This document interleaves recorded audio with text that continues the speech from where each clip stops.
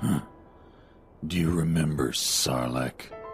How we became friends?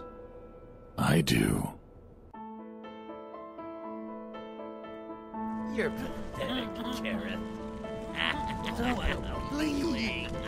Hit him in his face.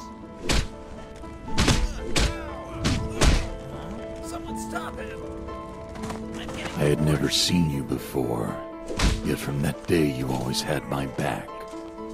When I was bullied, you'd somehow always show up and save me. There was no need to understand why.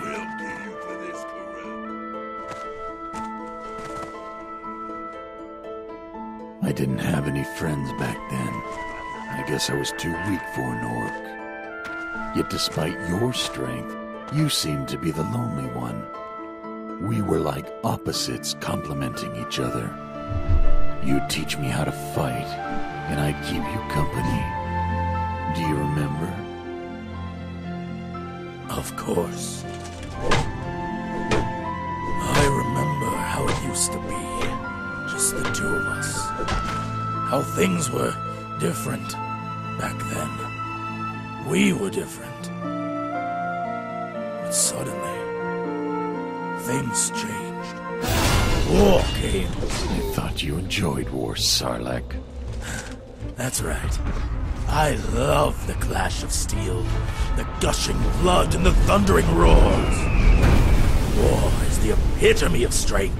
There is no place for weaklings. Yet you still saved me countless times in the midst of battle.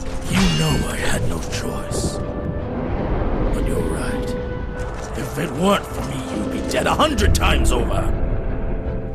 Yet, when the dust of war had settled, you were the one who was praised. You were acknowledged, and I was ignored. So that's why you left? Wrong.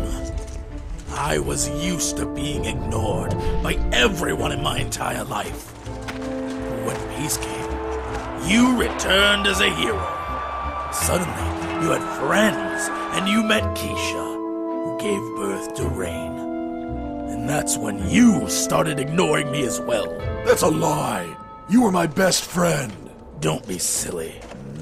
Our friendship was based solely on needs, and I no longer had anything to offer you. Why stay? So you left for 5 years, but then you suddenly came back. Why? Because you needed me, of course. What do you mean? Don't pretend like you didn't notice it. Keisha was always away in the evening. And whenever you found her, she'd be talking with one of your so-called friends. So what? I knew what was going on, and I taught her on your behalf.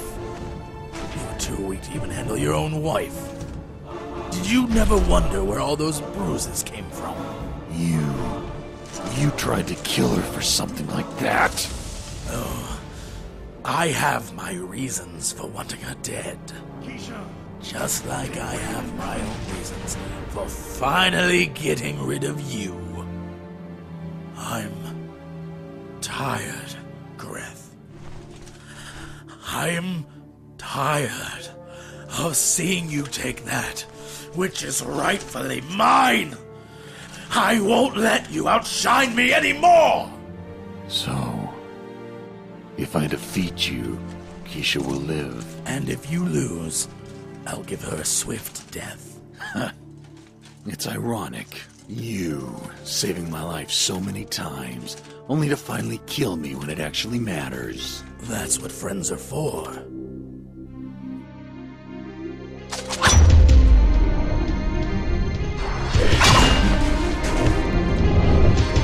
Is that all you've got, correct?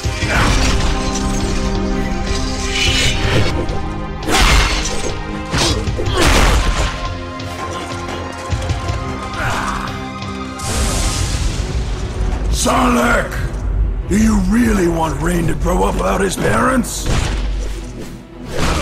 What can you offer him? Love? Care? Diffuse emotions are worthless in this world. Strength is everything!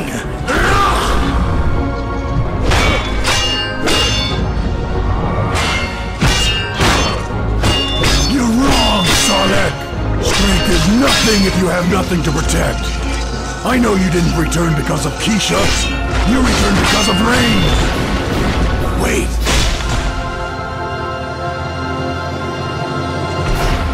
So, you knew. Of course. I'd rather take my own life than see you take over my family. You're a fool. When war comes, your son won't stand a chance. He will live to die a pathetic death like yourself. It's not pathetic. I die. Because you made my life worth living. You just don't get it. Mother. Stop crying, Rain. It's pathetic.